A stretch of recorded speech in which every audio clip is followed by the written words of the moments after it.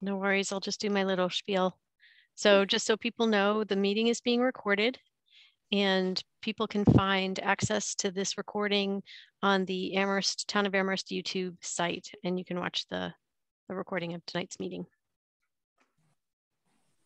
And I'm taking minutes. Who's taking minutes? Basil. Oh, great. Yeah. Thank you. Whew, yeah.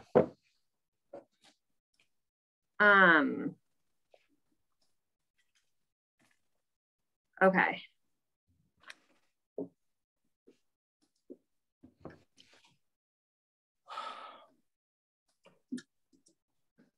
Has everyone had a chance to look at the minutes from last time in advance? If so, I think we can just move forward with approving them.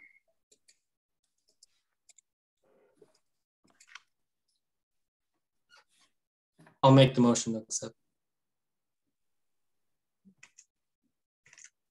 I'll second. Oh, good. You seconded, Andrew. Okay, you'll need to do a voice vote. So Allison? Yes. Ruth? Yes. Ragavan? Yes. Drucker? Yes. Rose? Yes. And Brecker? Yes. And just so you know, Jesse will not be with you tonight. His children are on school vacation week, so they're away.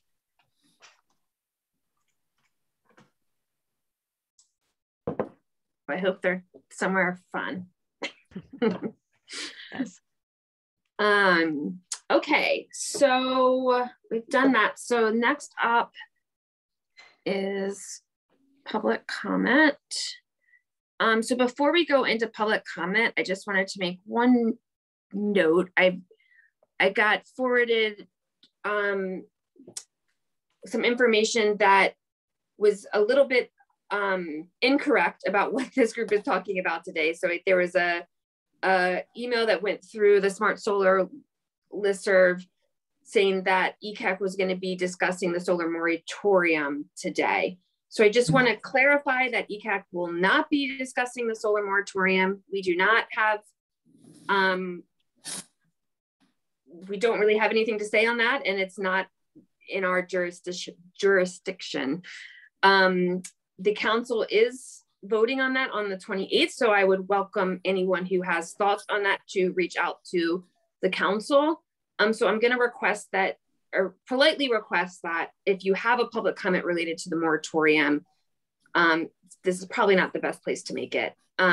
We will be talking, there is a solar update on our agenda. That's really for Stephanie to update ECAC on what's been happening at the from her vantage point on sort of moving forward with the solar study and solar bylaw. So you're welcome to make a comment on that, or if you want to wait till the end to comment on that after we have that discussion, or any of our other discussions, that is also welcome. We usually do another public comment at the end of our meeting. So with that, we will open it up for public comment. Depending on how many hands are raised, we'll see how much time folks can get, but usually it's 3 minutes.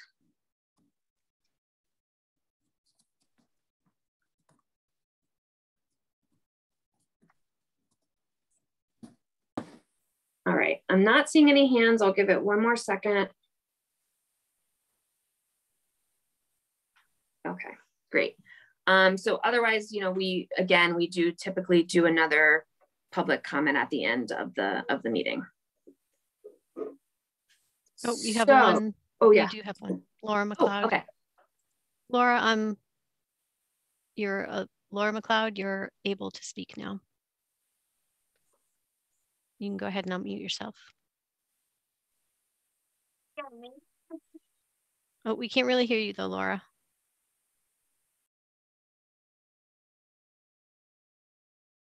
I can see you, but I cannot see my my screen there. I don't know. Let's see. We can hear you now. Yeah. Hey, hi. Hello, Laura. Hello. I see Andra, Steve. Yeah, Stephanie. But I don't know where is my my screen. It was. Wait a minute. I don't know. maybe my husband was with this looking and he disconnected. I'm not sure. Okay. Well, I'm here and I'm glad that you're here too. Don't know what to do. Great. You're welcome to make a point, or if you just want to listen in,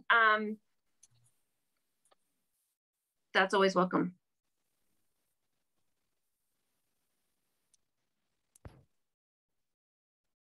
Yeah, I don't know how to put my camera. I don't know where is my camera here. I don't know. But thank you for doing this. It's extremely important, and you know, at the Sierra they are working on a project to sort of consolidate this position to have solar on roofs and all the other, not on trees, not cutting down forests. Yeah. Okay, great. Thanks, Laura. Okay, so let's move on to staff updates. They'll be fairly quick today. So the first piece of rather exciting news is that we have 2 new ECAC members.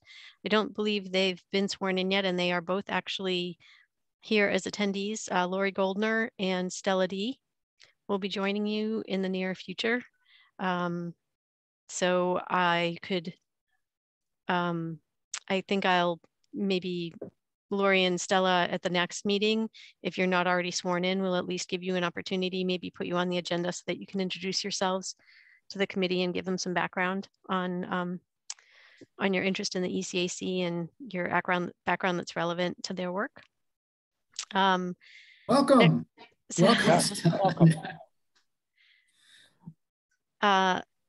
Next, I wanted to let you know that the Green Communities grant round has been announced. So there are 2 rounds. You can only apply for one. It used to be just once a year, but now it's twice in the fall and the spring and the fall.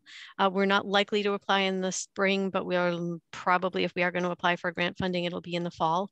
One thing that's different that I noticed this year is that they have a, it's up to $200,000 for this grant round of funding, but they do have a $500,000 allocation for building decarbonization. If you apply for that and get it, it's highly, highly competitive. If you do get it, you cannot apply for another Green Community grant for 2 years. So I don't know if people are aware, but there is kind of a cap on Green Communities funding, where once you reach $750,000 of funding, then the award that you can be given after that in subsequent years is 100,000. So, and that's like it's a cap. So I will be certainly looking into the decarbonization possibility, but you know, because if we can leverage that with some other funds, we might actually get something really done. But I want to make sure that if we are going that route, that it's something that we can really achieve, and that it's going to make a significant impact. So I can think of a few places that might be good candidates for that opportunity. Like the Munson Library might be a good candidate for that right now, but I'll have to talk with the facilities manager, and we're going to have to sort of put our heads together about what makes the most sense. And then we'll bring that back to you all, run it by you, see what you think. So there's that. And then I had a meeting today with our partner for the Mass CEC Empower grant. That is the grant we received to do outreach regarding a building disclosure on energy efficiency of apartment buildings. So I met with the folks at Family Outreach who are partners in that effort. We had a really exciting conversation. They've already got some community members lined up to be the building captains, which was just great. So I'm really excited. We haven't signed the contract yet because the state hasn't sent it to us yet. So unfortunately, it's I feel like we're going to be at least a full month behind of our timeline, but we're planning ahead, and we've got a meeting next week. So I feel like once we get that contract signed, we'll be ready to hit the ground running. So that's a pretty exciting opportunity. let's see. And then I forwarded you all some information from EOEA and do OER. One was about the clean heat initiative from EOEA. They're having an informational meeting about that. And I think that's March 1st is one of the first meetings, but there's a series of meetings that they're holding. So you can look at the links that I sent you. And then there's another stretch code update meeting. And I think that's March 2nd. I think there's also some additional meeting times and dates for that as well. So you just want to dig into those a little more. So that's it. I'm trying to keep it short and sweet tonight. So that's it.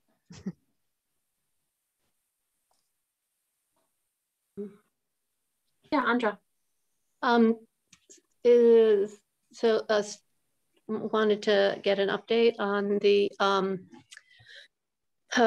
let's see, the letter about the future of gas process that we submitted.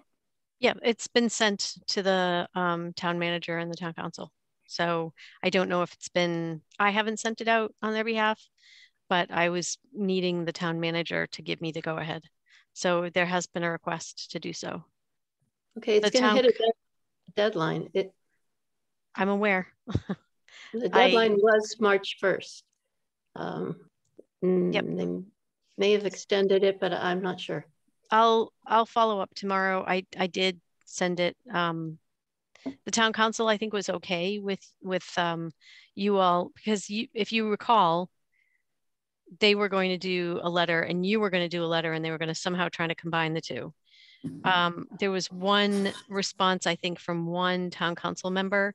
So I forwarded it asking if it was okay to merge that information in with our letter, and I didn't hear a response yet. So I will follow up tomorrow. There was only one council member, I think, who actually commented. Okay. And if, yeah, I'll find out what the actual deadline is. Sure.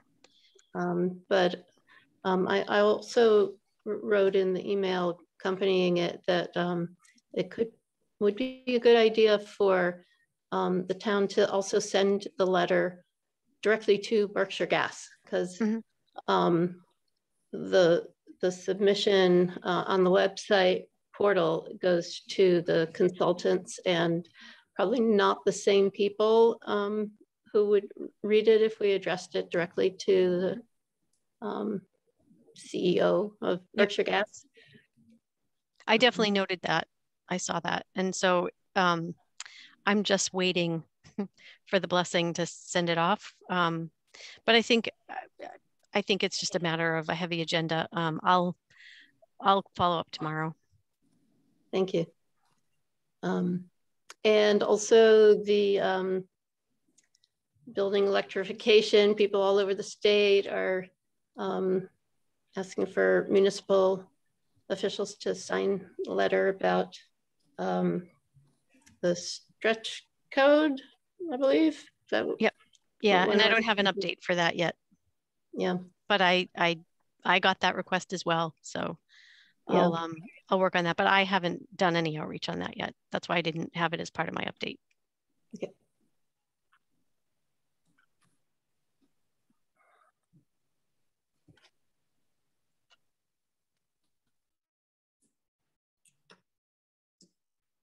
Any other questions for Stephanie?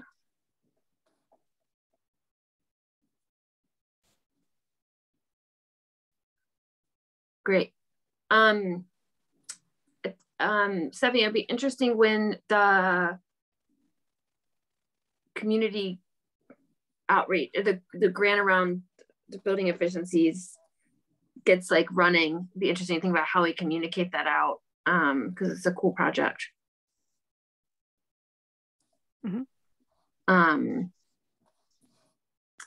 Okay, ECAC member updates.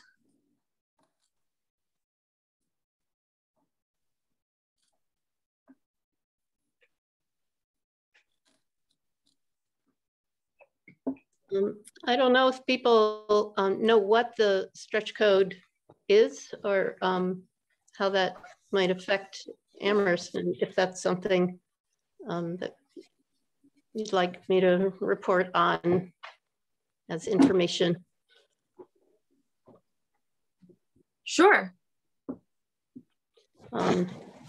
So last year, a significant climate bill was passed, and the governor vetoed it twice over the stretch code. The state establishes the building code, and there's a base code, and then if you're a green community, you have to opt up to the stretch code. That's one of the requirements of being a green community. And the stretch code has, like the base code, has languished. It's not much of a stretch. And the bill last year required a significant update with the idea that there was going to be a net zero opt-in stretch code, so that municipalities who chose to could adopt a building code that would require all development in the town to be net zero. And the administration missed the deadline in the fall, and finally has come out with a straw proposal, they call it, which gives several possible scenarios for how augmented stretch code, they have some word for it. They dropped net zero, could look, but all of them allow for fossil fuels. There is no net zero. So it's very inadequate. Everyone who's been working on building electrification is sort of outraged.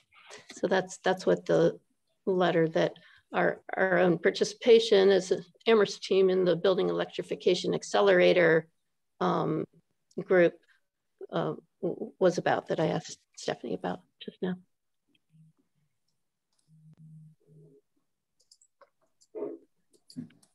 Just a question of clarification, Andra, if you know, or Stephanie, just because I'm curious. I've heard about the stretch code, but you mentioned that there's a augmented or whatever stretch code. So are there obviously there's the base code, which is law in Massachusetts, and then green communities need to adopt the stretch code. But are you saying there's two stretch codes, a stretch code and a even further augmented stretch code, and green communities would by default need to opt into the updated stretch code, but not necessarily the augmented stretch code? That's correct. Okay. It would save municipalities from having to go to the legislature for a home rule petition in order to do it one by one, to require fossil fuel free building, which is the other municipal opt-up method right now. Better would be to have a law that just all new buildings have to be fossil fuel free, which I mentioned at the last meeting. A bill has just been introduced, and Mothers Out Front and many other organizations are working on that.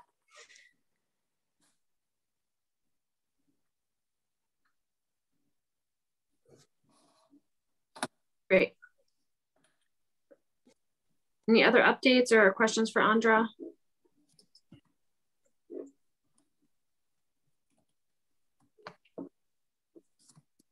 I have one thing. I got an email from Anna Devlin Gaudier, who's the District 5 counselor, about, I'll just read it here. As part of the Joint Capital Planning Committee process, they're examining the current inventory in town in order to prioritize capital projects and spendings, which includes buildings, vehicles, etc. And so she was wanting to see if there was anything, the criteria for the inventory, whether there was anything missing that would help us from the lens of reducing emissions.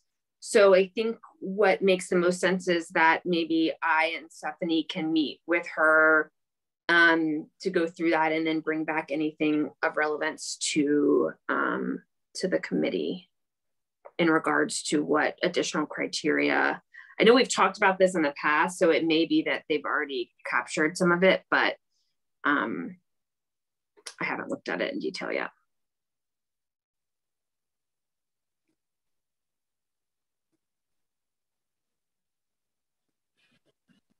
Have they been directed to the relevant parts of the CARP?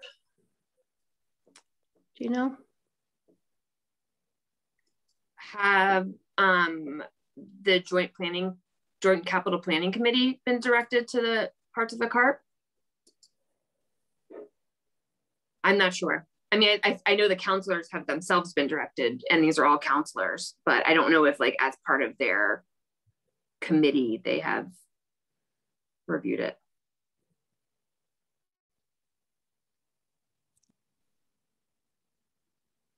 Did you have a specific suggestion? I didn't. Okay.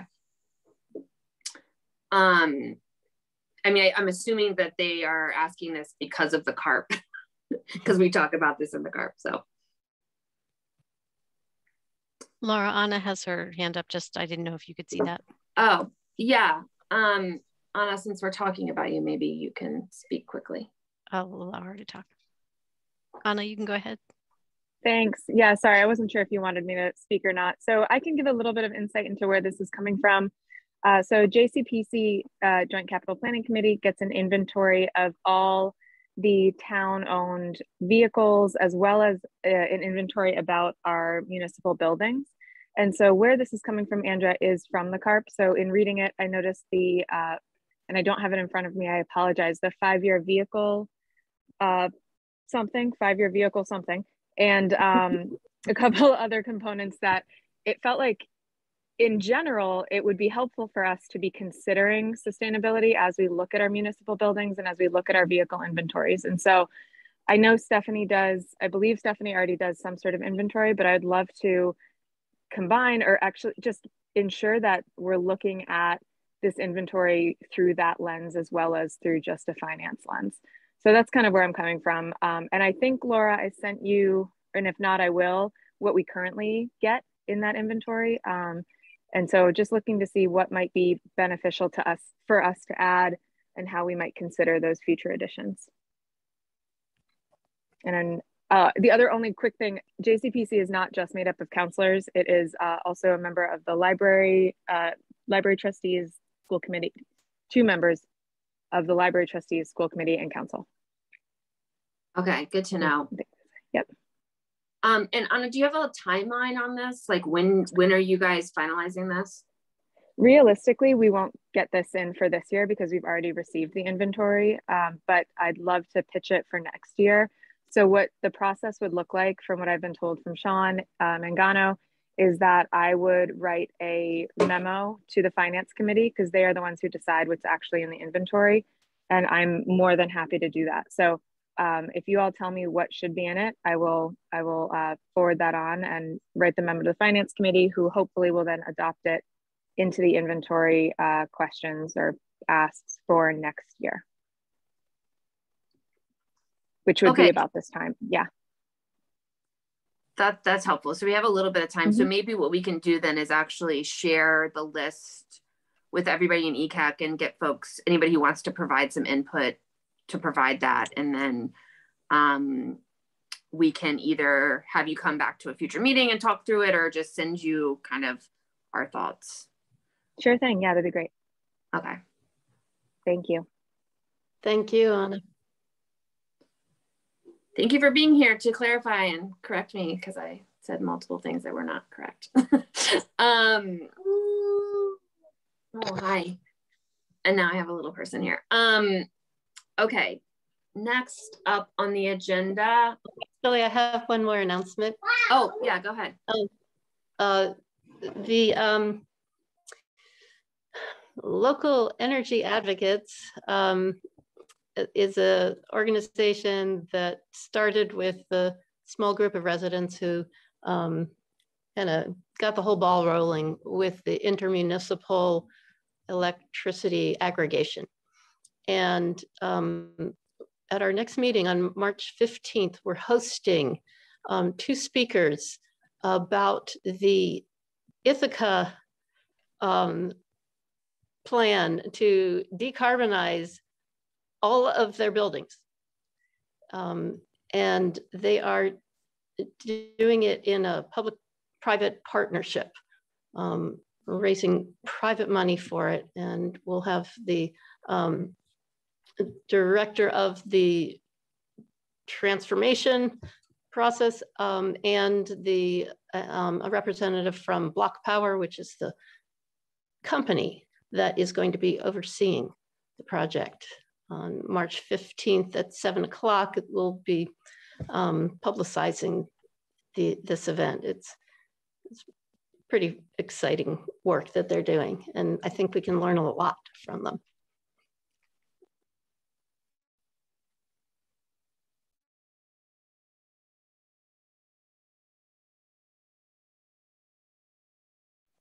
Okay, great. And so, Andrea, you'll send us the flyer or something?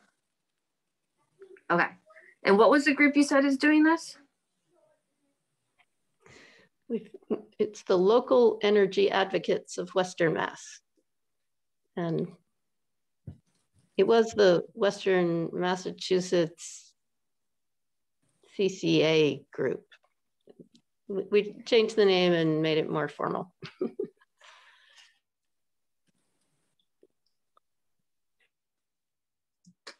Okay, great. Anybody else?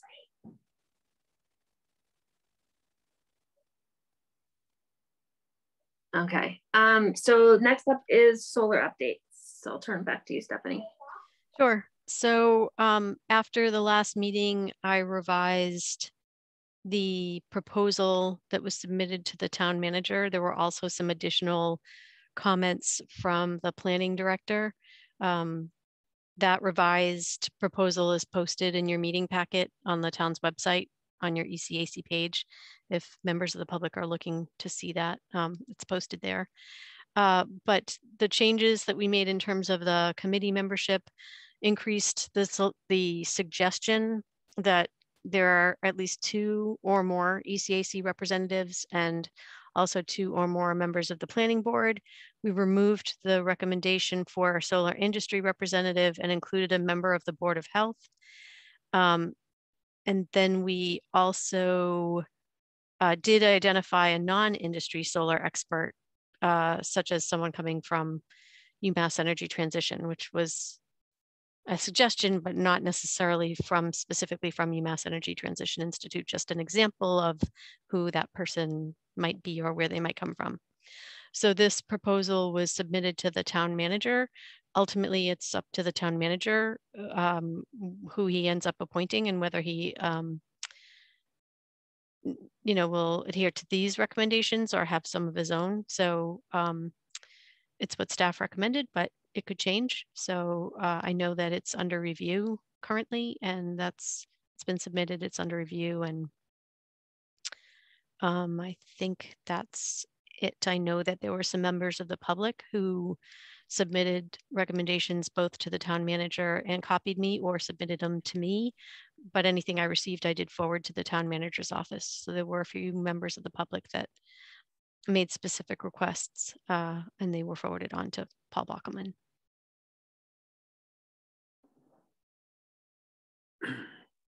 Great, thanks, Stephanie. I can tell that a lot of our feedback that we gave you last time was incorporated, so really appreciate that. Yeah, Dwayne.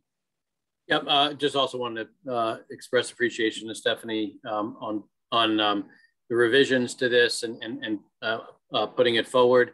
I definitely appreciate and am very approving of having at least 2 members of ECAC on this committee, because I think it's worthy of at least 2 of us, and be great to for more than one of us to represent ECAC and have feedback and on that committee. There was one thing that I read in here that was a little bit new to me, and it sounds like it may be too late to revise anything, but I just want to get your feedback on, Stephanie, or at least my understanding of what the resource assessment will be, because it indicated in actually a couple of spots that the deliverable that's being expected is a mapping. I think it says here, include a map showing sites in town that are considered to be suitable for installation of large-scale ground-mounted solar arrays, which I think is great and critical and important. But I was expecting and hoping and thinking that it would be very important for this resource assessment to also be very clear and also on all the other siting opportunities for solar in Amherst, including rooftops, parking lot canopies, and small scale ground mounted projects, because I think we very much need that information as well in order to help with the zoning process, as well as with the planning process in terms of where a suitable amount of solar might be able to fit appropriately and distributed in various different ways across Amherst. So can you clarify a little bit in terms of the expectation on the scope of work for the resource assessment in that area?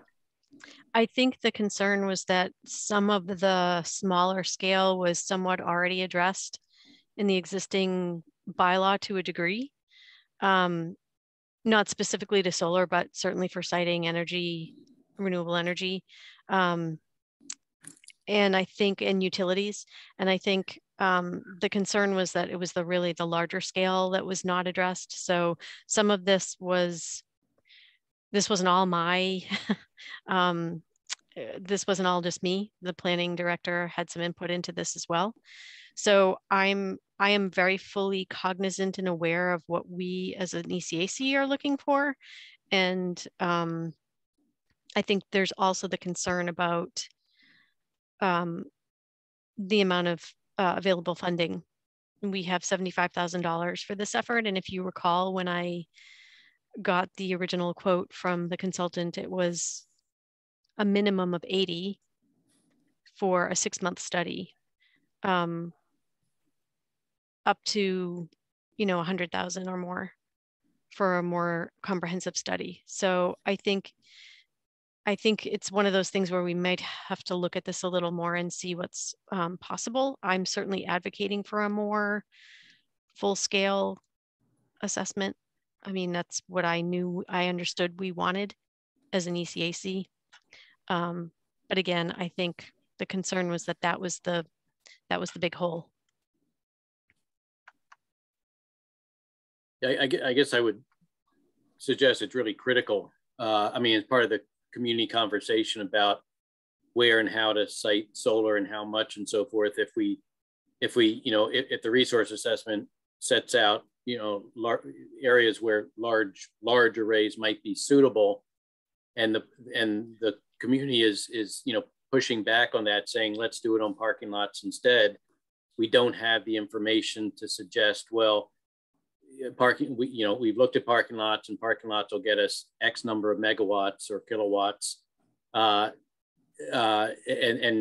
we're all, and that's very suitable and appropriate, but it will or won't, come close to our needs, and if we don't have that information, and extending that to rooftops generally.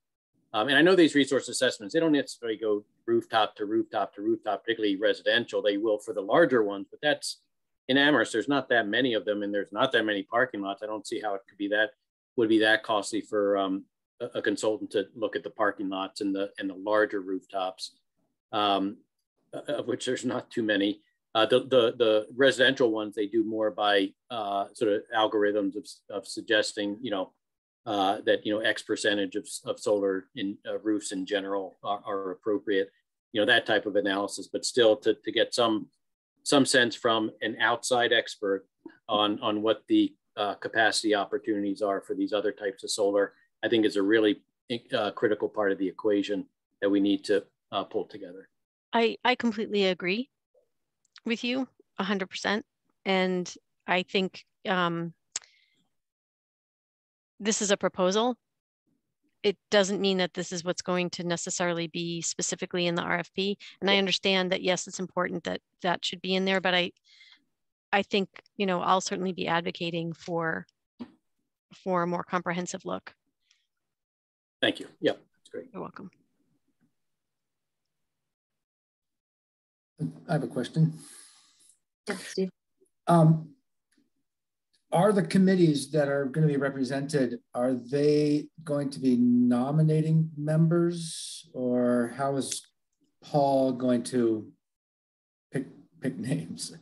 I think he, you know, it's really up to him.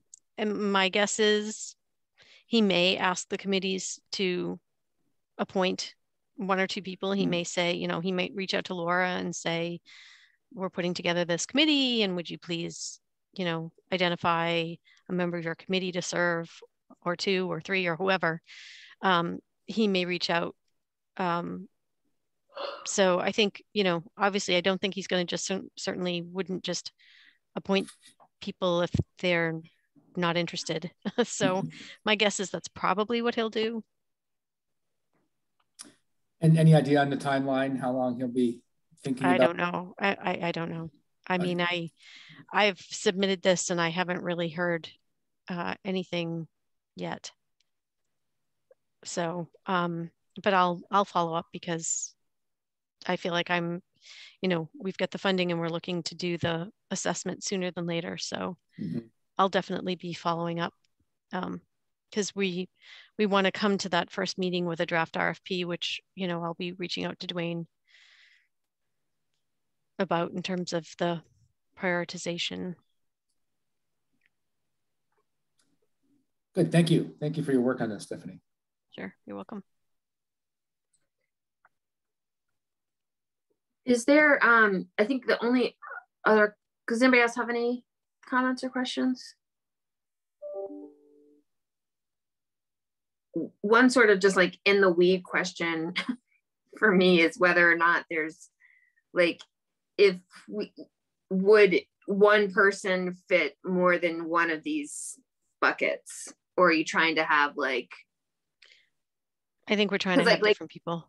Trying to have different people. Okay. Yeah, I don't think we want one person filling more than one sort of identified role. Okay, great. Okay, this is exciting. So hope, fingers crossed, we can move forward quickly. And I will add that the point of this assessment, as we've said before, and I just wanted to reiterate, because there have been some people asking for members that are not experts to be part of this committee, but this is supposed to be a very technical assessment. So it's supposed to be at that level, and the opportunity for people to weigh in with various expertises when it goes before you, when it goes before the planning board, when it ultimately goes before the town council, you know, there'll be opportunities for people to have public comment and weigh in on the process and provide feedback. But in terms of doing this, this is really a very, you know, it's supposed to be a very biased, a very unbiased approach. It should be done in a very technical way.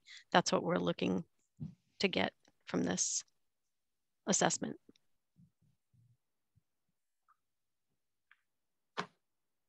Great. Okay, so seeing no more hands, I'll move on to the next item on the agenda, which is outreach and communications. So we have 3 items here: outreach to counselors, outreach on CPACE, and mass government outreach, both of which I think are covered under the work that Vasu's been doing with his timeline. So maybe we'll just start quickly to see if anybody has any updates to share around engagements with counselors that haven't already been discussed.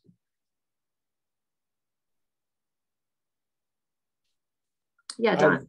I've just reached out to Andy and to Mandy Jo. I haven't heard back from them yet, but I did reach out, and if I don't hear anything by the end of this week, I'll reach out again. So they have been contacted. Great. Yeah, Vasu.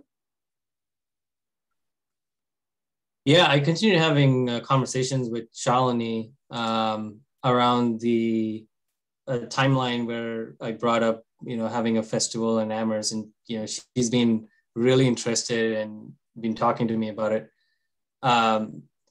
Stephanie, I know you mentioned that it's a lot of work, and Shalini's response was, well, could we get other people to support? She talked to Alex from the Jones Library Committee, and he's interested as well. And Shalini also brought up potential partners for this, and I'm going to read this off her list. She brought up BID, Amherst Area Chamber of Commerce, Hitchcock Center, Tony and Nancy at UMass Outreach Office, Amherst College, Hampshire College, and Amherst College, Tom Davies, Director of Sustainability Initiative. There's the state rep, Mindy Dome, and then the Energy Transitions Institute. So she's still very keen on having some sort of a festival, whether it's a day-long, week-long. She thinks that we can make it happen in the fall. I know you've gone through this more than anybody else, and you said it's more complex, but she's willing to, take the lead and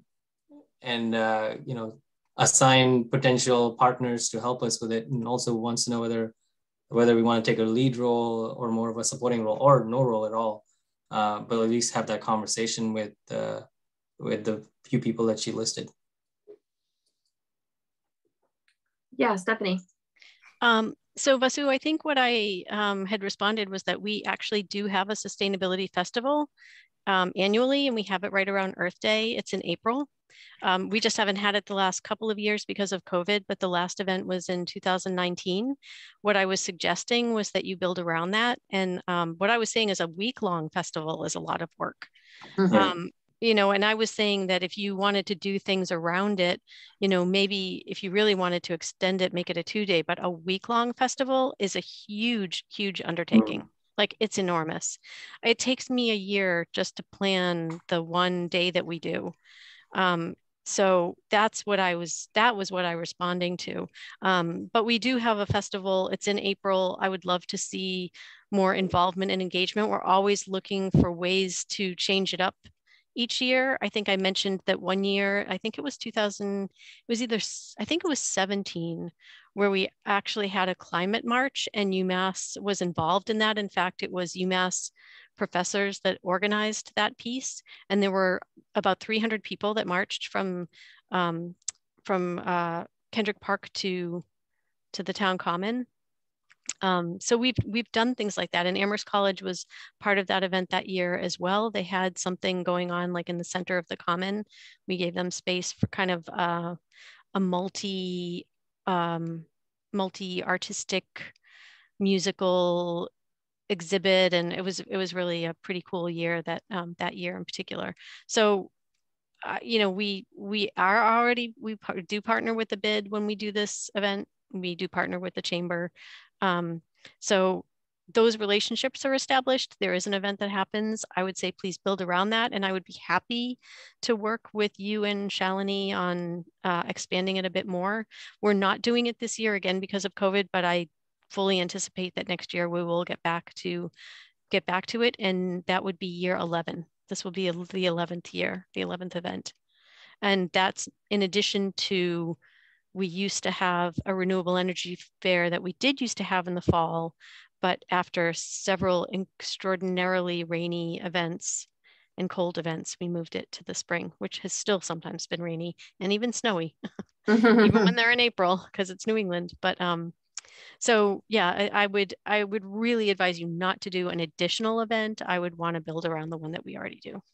Got it. Yeah, and thanks for sending the flyer too. I sent it over to her as well. So let me take that discussion to Shalini and have that conversation. Sure. Thank you.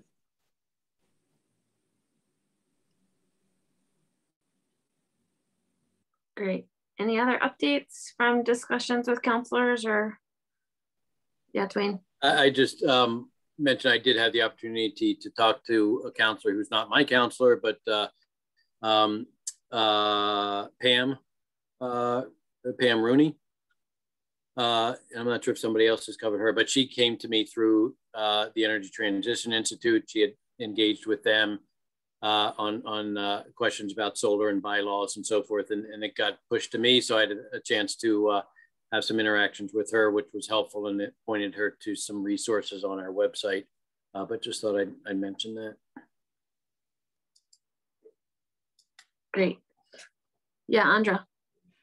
Yes, and I met with the District 3 counselors, and they asked a lot of really good questions. And I think that there's going to need to be some thought, and maybe on our part, of, you know, the kinds of things that the council can and should do, and you know, help sort of help them clarify what's their role and what is just in the town manager's hands and staff.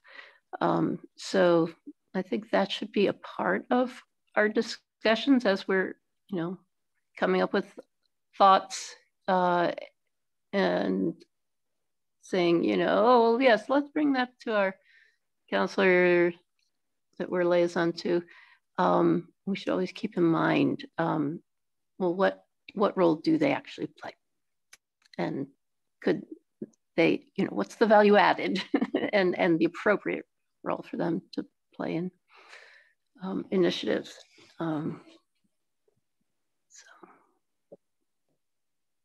Yeah, that's a good point. I mean, we've talked about that several times, and I don't think we've ever actually pulled together like the list of policies that we think the counselors could be pushing. So maybe that's an action item for us to do. I don't know if folks have an idea on the best way to do that. Should one person just try to pull a list together and share it? Should we split up sections of the CARP?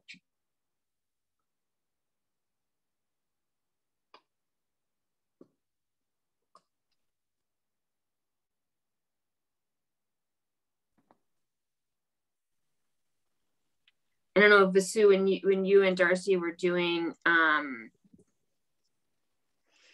your review and the matrix development, I don't know if you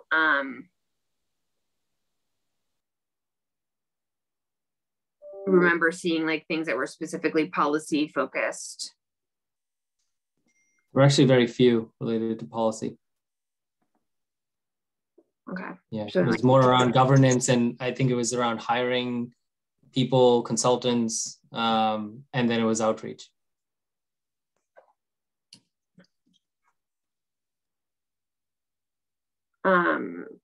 Okay, that's good to know. I mean, so I think we have this inventory idea that Anna raised, which is great. That's certainly one place that we can utilize the council.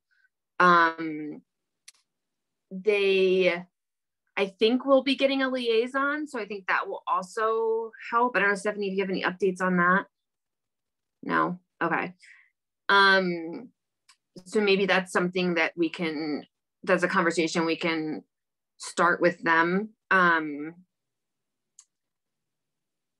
I also know we talked about like the policy piece. So or the budget piece, excuse me. How do we get ECAC involved, similar to the inventory discussion where it's like, how do we make sure the right lens is being applied to the inventory? I think we want to also be able to have that same discussion with the budgeting process. And so I think that's another question. I don't know who's the right person to raise that question with. Do you know, Stephanie? Would it be like the finance committee? Yeah, so I sent an email a while ago regarding process, because there was outreach to counselors and there was some discussion and confusion around that.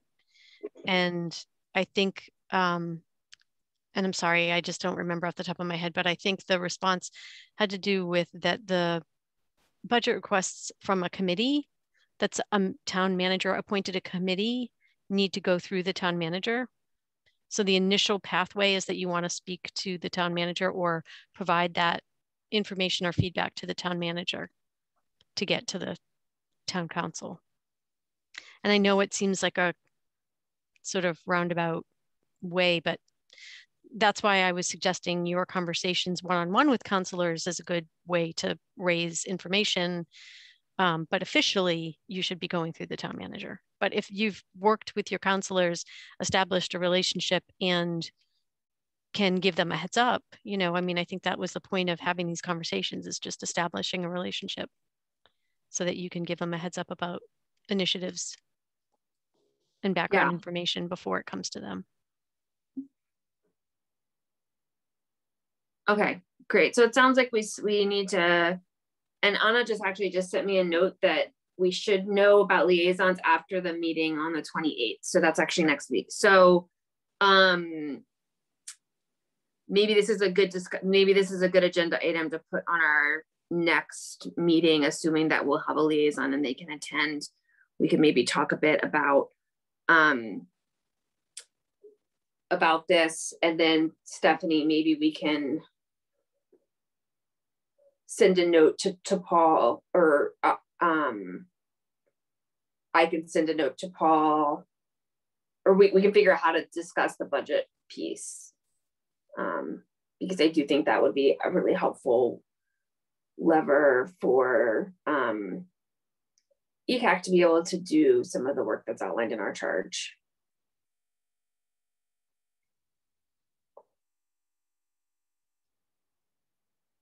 Okay, great. I think in terms the CPAC, the CPACE next steps, Vasu, did you include outreach about CPACE in your timeline? I did not.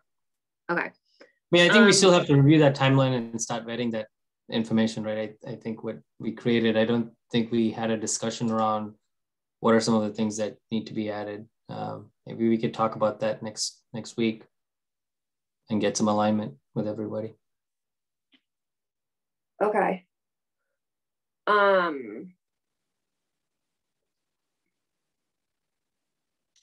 That sounds good.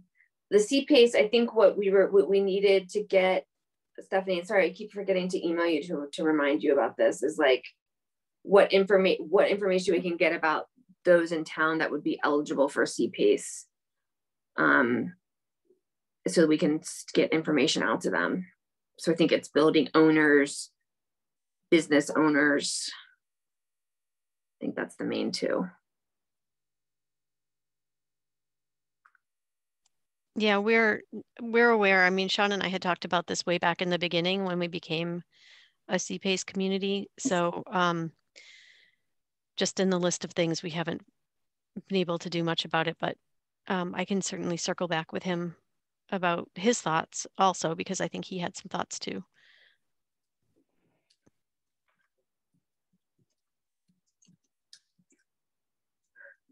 Yeah, let's do. Yeah, can I meet with somebody else before our next ECAC meeting to just look at the timeline, work on it together, and then we can talk about it if that's what we want to use?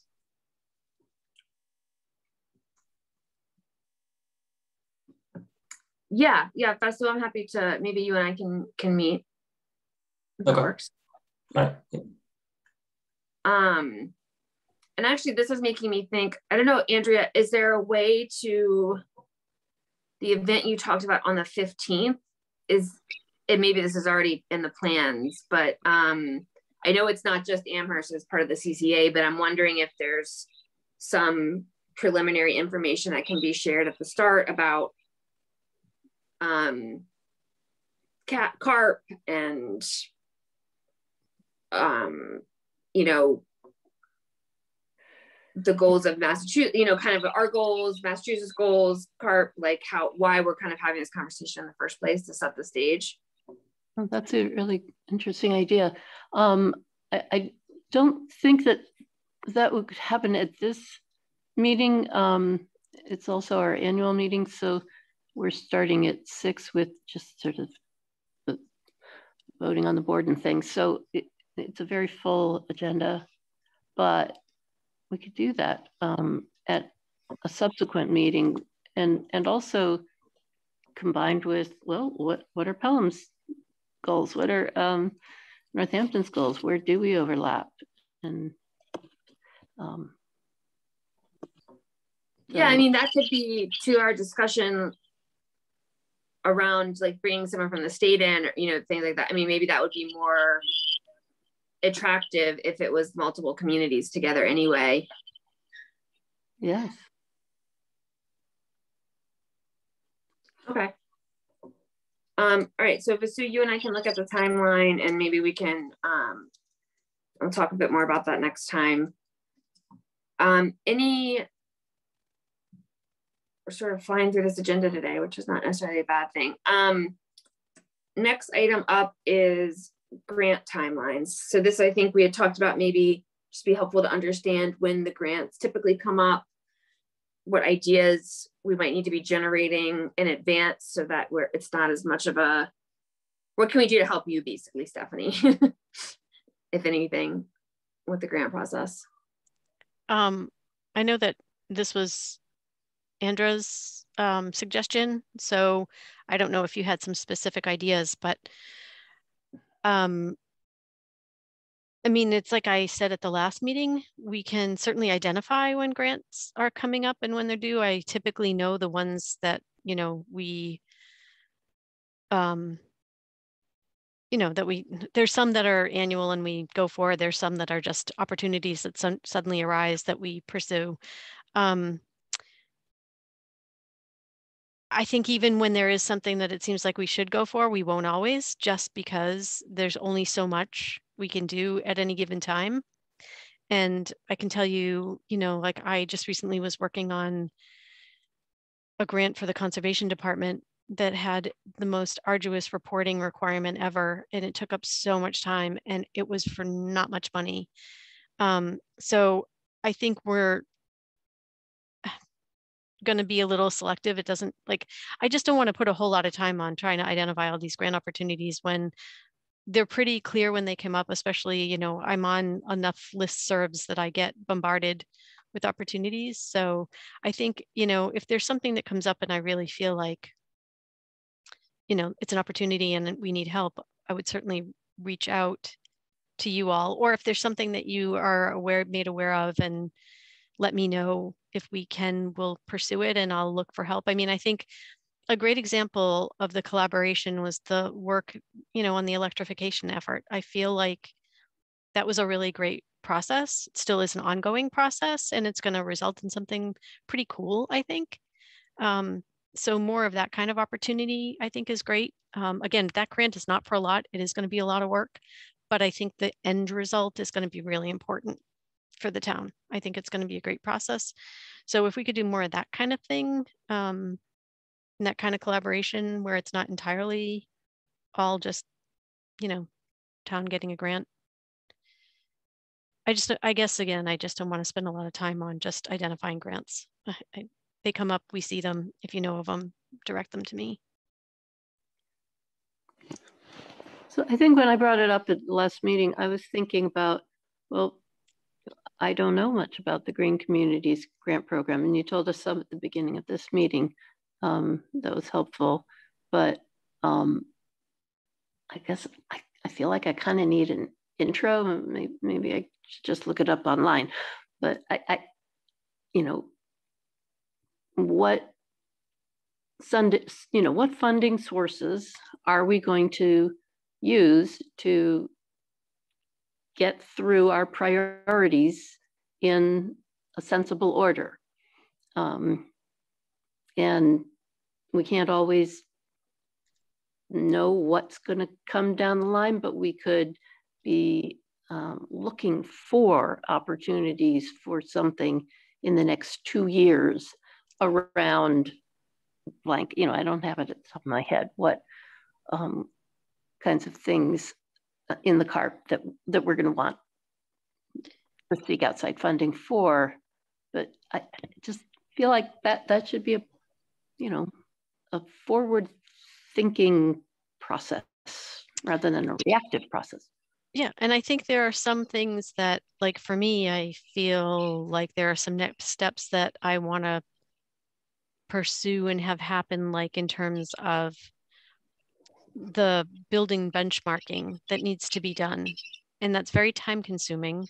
And there's also the realization that, and sort of getting that established first, for me, will help us be able to pursue some of the grant funding, because unless we have that sort of in place, I feel like some of these grant opportunities, we just don't have the right information, if you know what I mean. Like there's always, engineering that needs to be done. There's other information that, that if we can just like attach, well, here's the inventory.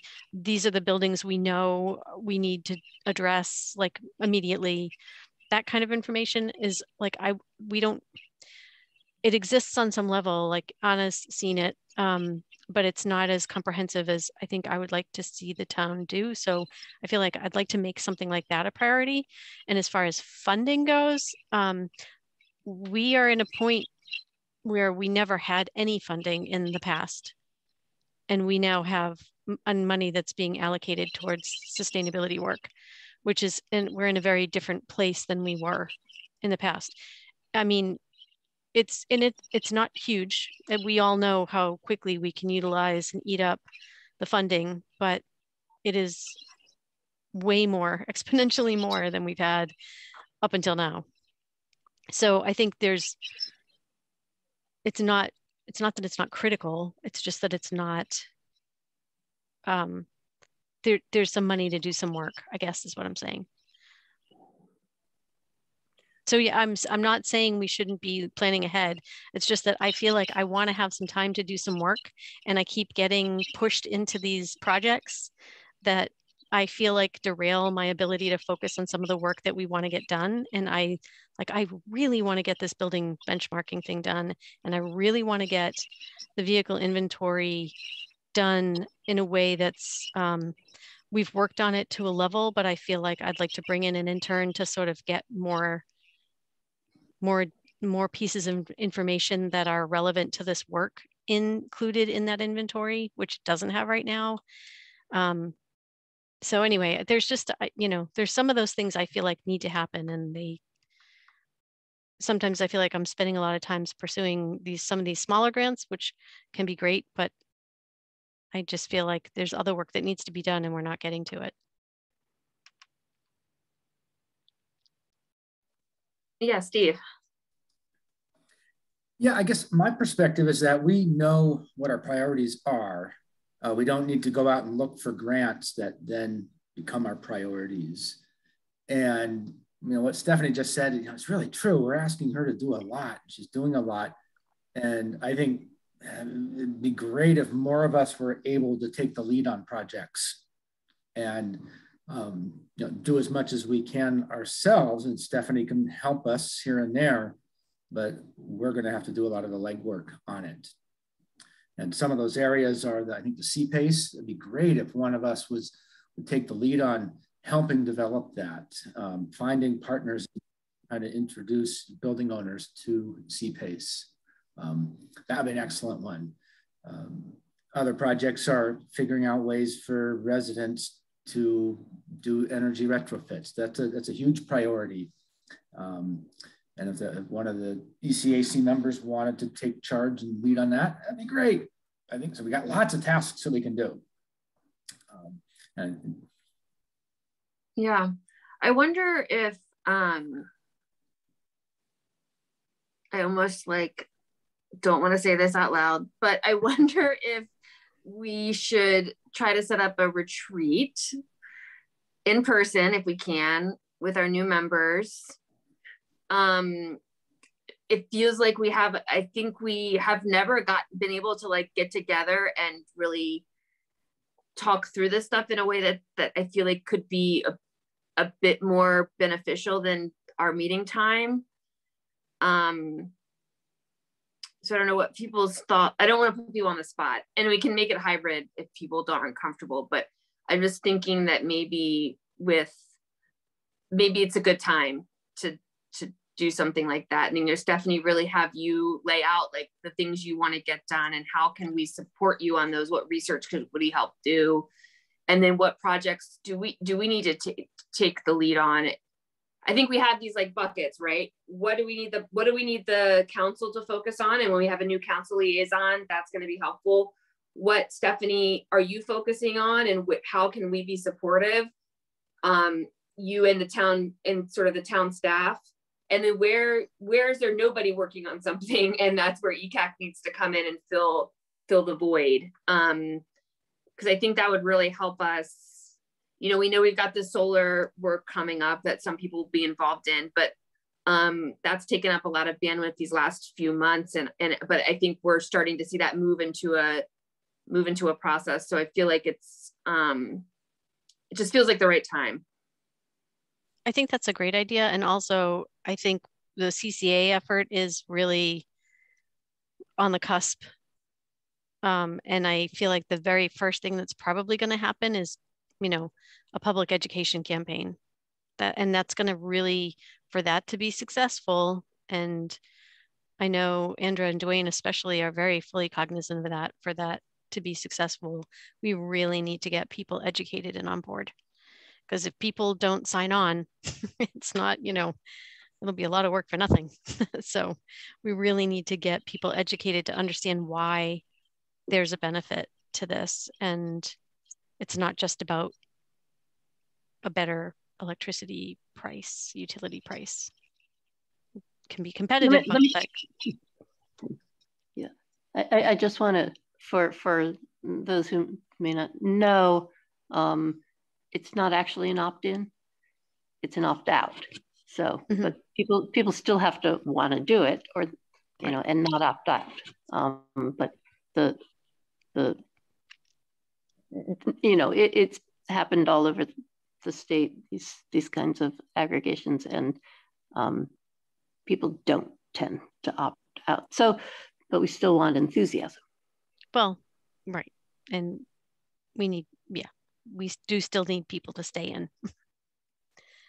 So, and it's important for people to understand what it's all about, so that when they get the letter, it doesn't feel like there's just some utility person sending them something that they don't fully understand. You know, so I think we just want to make it so very clear for people that this is something that this committee and the town is fully behind, and why it's so important. And I think we have an incredible consultant when we get this going. I think we have a wonderful consultant, and I think they'll be great to work with. Yeah, and that just reminds me, I think it would be helpful, I think, for all of us, and certainly our newer members, to get an update on the CCA more holistically. And maybe what we could do, instead of spending our retreat time updating on projects, maybe we can put that on our agenda for our ECAC meeting ahead of a retreat. So an update on CCA, an update on the building electrification, just getting everybody up to speed on some of the stuff that we have ongoing, so that we can spend the retreat time really like as a working session. So I don't know what the right timing for that is, if it would be next meeting that we do that, or maybe we need to wait and see what happens on Monday. If we get a liaison and we get our new members appointed on Monday. I think if I remember correctly, I think Paul mentioned the 28th was like the deadline for the council to say something about the appointees. And if they don't say anything, the appointments go through automatically, right? So we may have a liaison and new council members at our next meeting. And then we can think, maybe Stephanie, we can send out a poll to folks about like weeks. I know the colleges' spring breaks are coming up and stuff, so we probably need to work around some of that. But about times, if people want to do a retreat, if they would be comfortable doing in person or hybrid, and like what weeks wouldn't work for them. Yeah, we can wait until our new members are on board to have that conversation. Totally. Okay. I think we're basically at the end of our agenda for today then. So in terms of next agenda items, Sue and I will meet on the timeline, and we'll come back with some more information there. We may have new members and a new liaison, so we can spend some time with introductions there. we'll circulate the inventory information that Anna sent, and then we can have a discussion about that at our next meeting. And I don't know, do folks want to do updates? Assuming we have new members and a liaison for next meeting, do folks want updates on CCA and building electrification next time, or should we hold that for the following week? Can I recommend you hold it? Sure. Just because you'll have the new members and you might want to put it off till another meeting when it's not all brand new for the very first meeting. Okay, that sounds good. Anything else folks want to raise right now?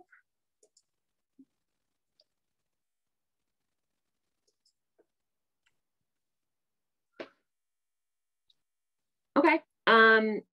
Does anyone in the public want to make a comment?